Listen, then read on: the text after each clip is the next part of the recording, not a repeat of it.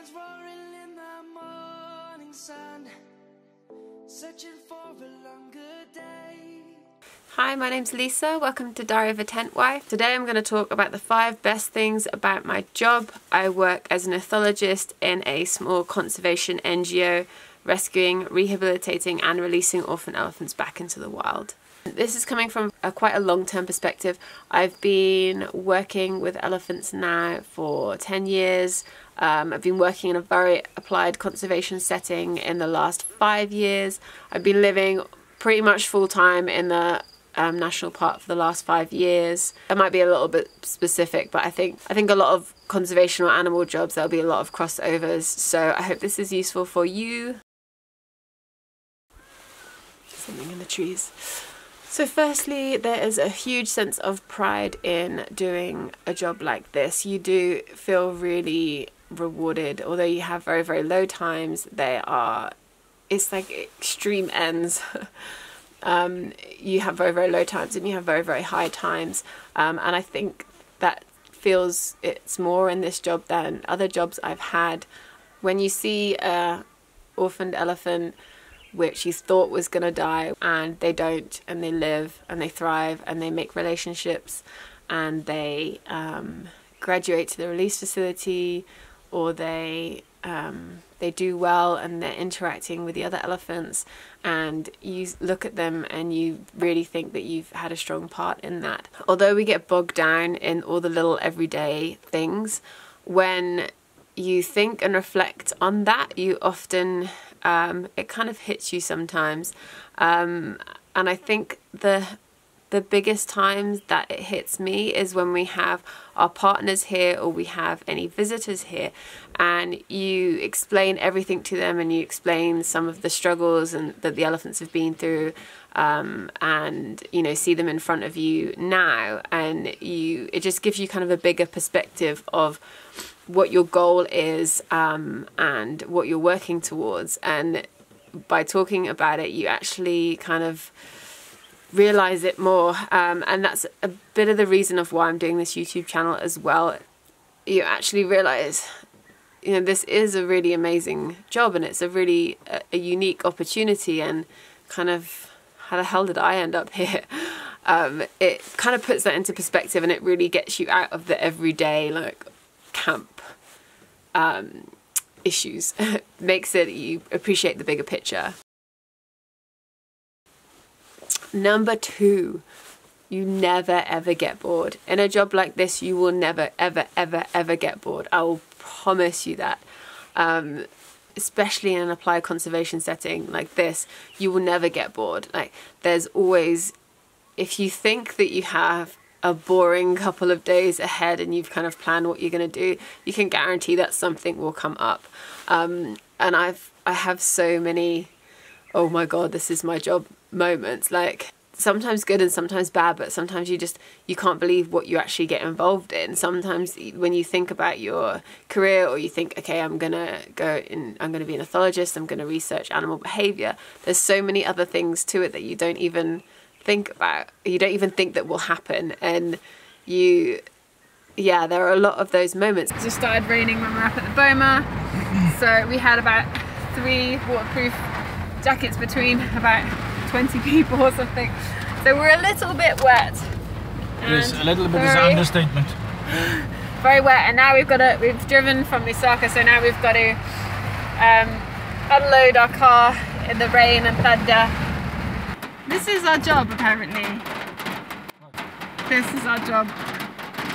What's our job? This is what we do. We do random things in the rain. We're waiting for the rain to stop a little bit so we can unload the stuff into our tent. What do you have to say, Theo? Nothing. Absolutely nothing. Nothing. It's a really positive thing as well, because you end up being exposed to things you never thought you would even understand, and you get like a glimpse behind the curtains of them. So because I work in a holistic conservation NGO, I do hear a lot, or understand a lot about resource protection, the anti-poaching side of things, and the community outreach side of things. And when you're involved in kind of strategy meetings or you know, things that are like outside to do with your job but are outside your main role. For example, I spent a couple of hours on one of the roadblocks with a dog team who were planting kind of bits of ivory in buses, and they were training the dogs to detect this ivory for anti-trafficking purposes. It was one of the most interesting things that I've witnessed that is not related to my job, but because I am in my job, you get exposed to it. It's really nice not to be in just your bubble all the time and to see the other aspects and the things that play, because it all connects with each other. Everything interplays with each other.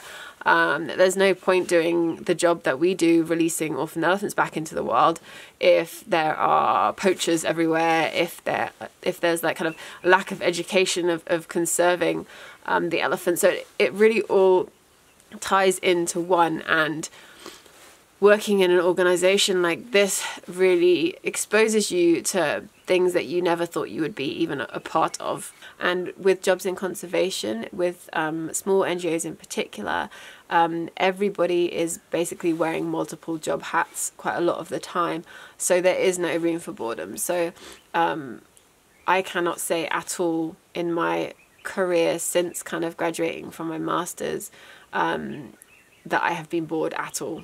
I've never been bored in my job, not a chance.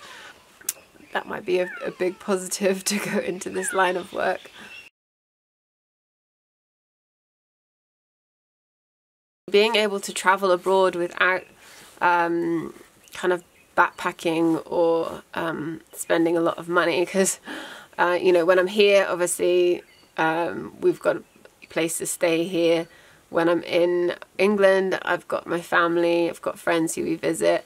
In South Africa, the same. So I feel like if I was working in the UK, I would always want to have kind of a holiday in Southern Africa somewhere.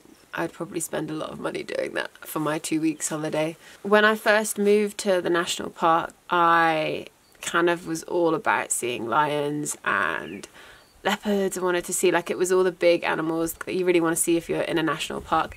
But as the time has gone on, I'm appreciating more, you know, smaller things like the bugs and the trees and plants and flowers. Like, I'm taking a lot of pictures of trees and flowers at the moment, which yeah, I didn't really I wasn't really that interested in the past. And yeah, you start to appreciate a more in-depth appreciation of nature, I think, than you would have if you just kind of managed to get out to the bush for a couple of weeks a year on your holiday. Yeah, so being able to not just travel but kind of live different lives, if that makes sense.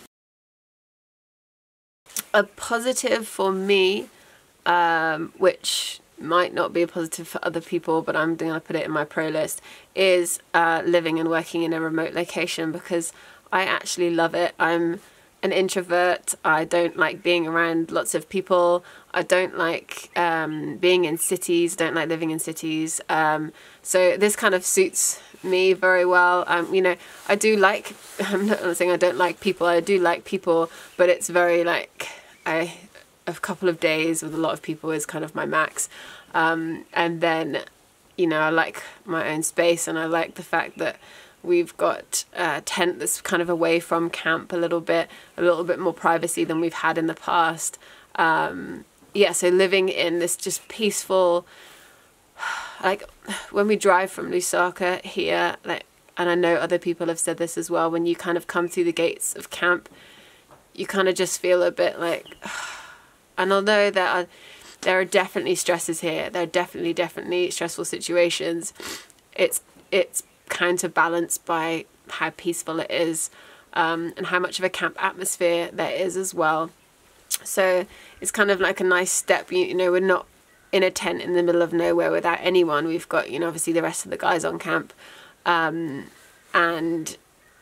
we still have a little bit of isolation and privacy from that as well. So it's a really nice, I feel like it's a really nice setup to live in. I know that previous staff who have been here have really struggled with how remote it is, and not being able to go into Lusaka all the time, not being able to go out whenever you want. It really doesn't bother me at all. It might be because I do have a husband here, so not as much alone, I guess. And he's kind of introvert. He's an introvert as well, so yeah, I think it works quite well. I think nowadays there's such an obligation to reply to something instantly. Like, you can be busy with something and someone can just jump in your life and demand something right now, and you feel like you have to reply to it straight away. And I think with emails that's a lot easier, but with WhatsApp nowadays, WhatsApp is a really big part of my job, and I think sometimes people not knowing that you're contactable, that you're in the middle of the bush, it's really good.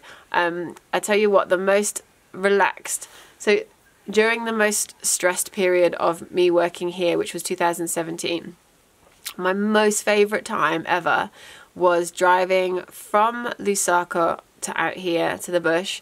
And when you drive, it's like 4 hours on the tar road, and then you take a turn off into a dirt road, going towards Ethology. And through that whole road, there's no signal at all. So you've got a good, when the road was bad, you had a good kind of 2.5 hours solid with no signal. And everybody knows your movements in your work, so nobody's expecting you to reply to anything. And we used to get on that road, and I used to put like really relaxing music on. And I just used to love that. And then when you hit the town ITT, all these messages would come through, and I just loved it. I loved that just couple of hours of people not knowing that you can't, you know, they can't get to you. They can't make you answer something straight away. And our work is very WhatsApp led. It's very immediate. We have, I think I'm on 27 or so WhatsApp groups. Obviously some of them are not that active anymore, but it's always ding, ding, ding, ding, ding, ding, ding, ding, ding. And I've been on a plane ride before and turned my phone on and it's crashed because of the amount of messages that have come through. So that's Theo shouting about something. So yeah, being in a remote environment sometimes, and people know that you know, like today it's so cloudy. So if I was working in the office today, you know, there wouldn't be any signal because there wouldn't be any power. So kind of you can give people a heads up and they know that, and it's freeing because you can actually get on with such solid work when you're just focused and you're not kind of checking your phone all the time and interrupted. So I think that's a positive, being able to have an out on technology, being able to just be like, nope, legitimately I'm out. So yeah, that's a positive on my list, at least. It might not be on your list if you were going to do this as a job, but yeah. And although there are busy and hectic times, as I talk about in the bad video, although they're busy and hectic times, there are really quiet kind of down times where you can focus and concentrate on your work. This is normally in the rainy season because not many people are that brave to come out and visit us in the rainy season.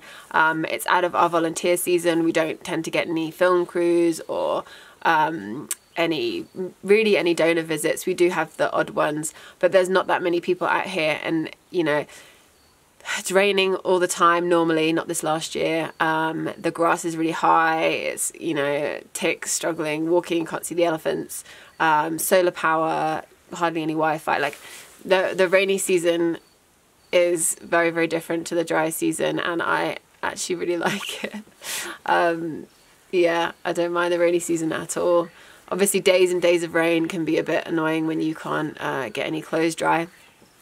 And it's really, really hot, but no, I like it. Oh, what is that? I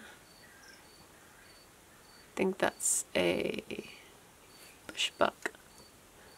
Yeah, I think that was all of the top things of working in a conservation NGO with animals, with research. I hope that was helpful for you if you are thinking of going into this job. Hopefully I've convinced you that it's amazing. I don't know if I have.